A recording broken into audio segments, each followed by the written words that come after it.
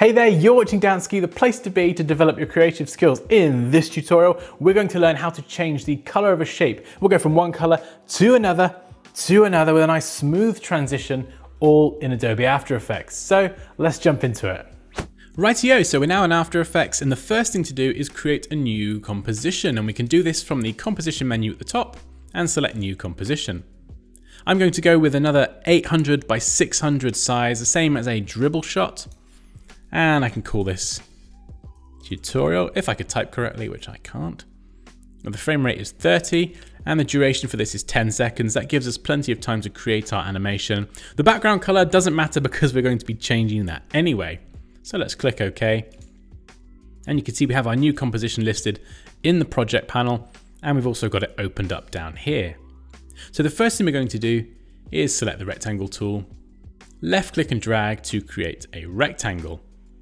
And if we just twizzle down these options here for the rectangle path 1, we can of course set the size to some specific dimensions. At the moment these proportions are constrained with the link icon, so if we adjust the width, the height will adjust accordingly.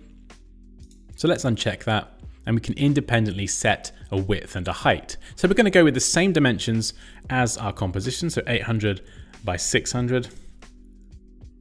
And then what I can do is I could manually drag this into position, or from the align panel, we could just align this centrally. And you can see here, I'm set to align any layers to the composition. If you don't see the align panel or any other panels that I've got open, just go to window and you can see them all listed here. So we now have a rectangle on our composition that is the same size as the composition. So let's just collapse that option there. And then we're going to twizzle down fill 1, and you can see we can set the fill color here.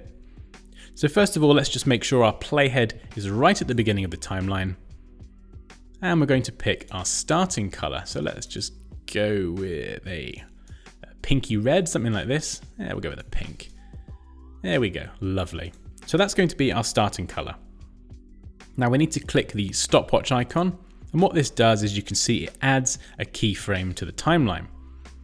And we can scrub forward. Let's go for 2 seconds. You can see we are exactly on the 2-second mark just by looking up here.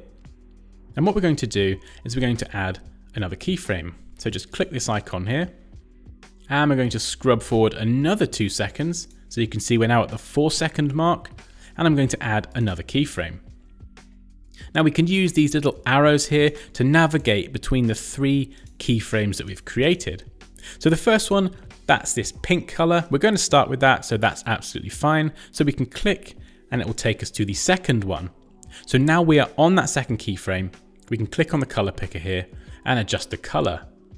Now I'm just going to move this hue slider just down a little bit. So we're going to graduate into a purple and click OK. And then I'm going to navigate to the next keyframe. And we're going to go more towards a blue. And I can adjust the color of this blue until I'm happy here. And click OK. And you can see if I drag the playhead through these now, you can see that the color gradually changes as I scrub through it. And lastly, what you can do is you can click play from the preview panel, or just press spacebar on the keyboard, and it will play through your animation and you can see the color changing.